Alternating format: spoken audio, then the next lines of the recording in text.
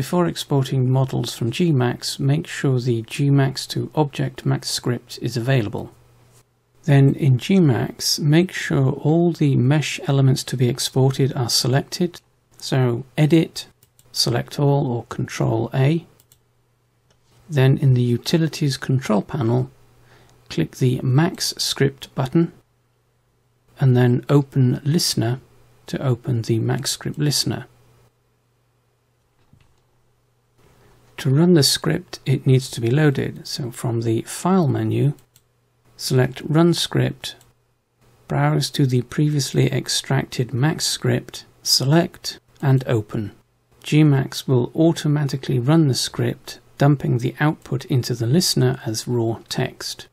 Once Gmax is done, scroll up to the top of the script window, select the first few lines and delete, along with a few other lines of white space. These few lines are unusable, so should be removed. Next, from the Edit menu, click Select All or Control A. This will make a limited selection in the viewport. Then Edit Cut to remove the text, temporarily placing it in the clipboard, and drop this into an open text document. Repeat the process back into Gmax, select all to select the remaining text, cut, and again drop this into the new text document whilst the cursor is positioned at the end of the previous selection.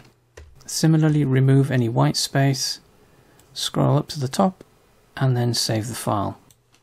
In the dialog that opens, type the extension OBJ after the name the file is given.